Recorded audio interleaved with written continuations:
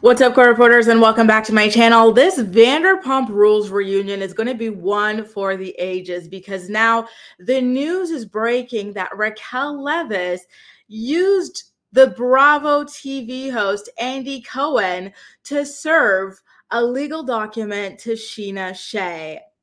When has that ever happened on the show, right?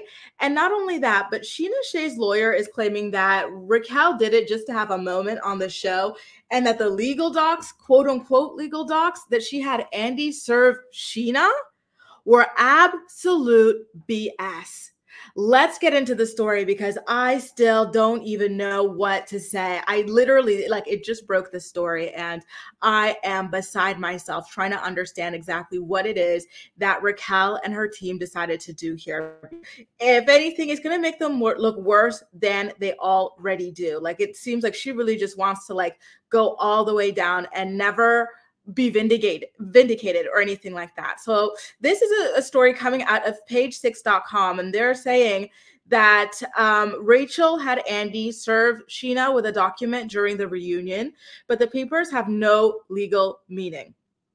And that is coming directly from Scheana's lawyer, Naima Ramani. Okay.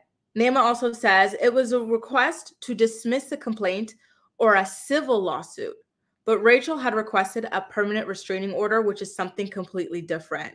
So although she wants to give false hope to Scheana, remember, they had to shoot the reunion separately. Let me pull up the seating charts. I just did a video on it, but let's go over it again here. In order to accommodate the restraining order that Raquel filed against Scheana, they had to film separately in person. So over here, you can see on the right that Raquel is next to Tom Schwartz and Tom Sandoval at the same time. And then later, when Scheana comes out for her segment, she's on the very end next to Tom Schwartz. So it was during this portion of filming that Andy had to give Scheana, the document that Raquel had prepared for her. Now, again, Scheana's lawyer's like, by the way, this is absolute BS. They're trying to give her false hope that this thing is going away. She doesn't want the restraining order anymore, but they purposely misrepresented what it was, because the restraining order does not fall into any of those categories that the document covers. So there's a president of West Coast Lawyers who I don't even know what that is, but I digress. And the president is saying there's no way for Rachel to drop. Scheana's lawyer is the president of West Coast Lawyers, and he says that there's no way for Rachel to drop the temporary restraining order before next week's hearing. This is California law, and even on the court's website, which is basically saying any old fool can go and look it up. You don't need a law degree. So how big of a hack is Raquel's lawyer that they would even give her these documents to go and quote unquote serve on the air?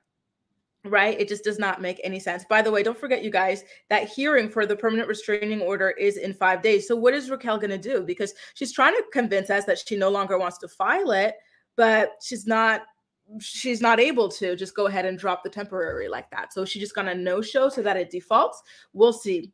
The lawyer also says that the document wasn't even filed in court, and you can tell because there's no file stamping in the top right corner of it. And this is where he gets a little bit brutal with Raquel. He's like, this was just another public relations stunt by Rachel and her team.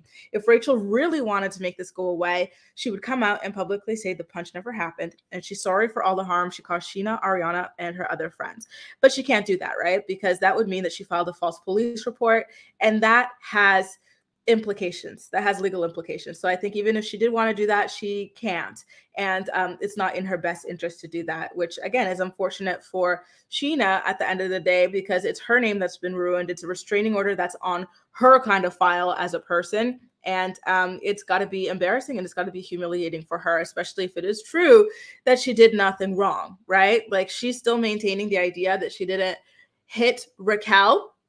Although Raquel claims that she's got this scratch that she called at the nail salon the other day a quote unquote permanent scar on her eyebrow, but we'll see. I don't think it's permanent, by the way, you guys. It's scabbing, obviously, because it's still recent, but it will go away.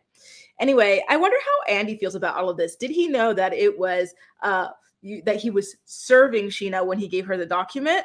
Or did he think that it was like an apology note or something like, you know, more along those lines that Scheana would be able to read on air, and then everything would be hunky-dory. Raquel would emerge from the corners ready to hug her or something like that, begging for a hug, or, you know, who knows. But here's the thing, Andy is very messy. So I think he probably did at least have some sort of an inkling that that is what it was. But I digress.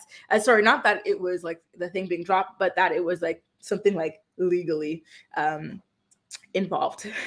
Anyway, you guys, what do you think about this? How weird is it that Raquel is trying to make it seem like she's dropping the restraining order and stuff? Meanwhile, they didn't even file the documents to do that. Is that weird? Like, what would be, like, from a PR perspective, what would be the benefit, the benefit to that? I'm trying to understand, you know, as a former PR girl myself, I'm like, I can't imagine a benefit to that, but I digress. Let me know all your thoughts and opinions in the comment section down below. And as usual, we'll chat. That's all for now. Thank you so much for watching, and I'll see you next time.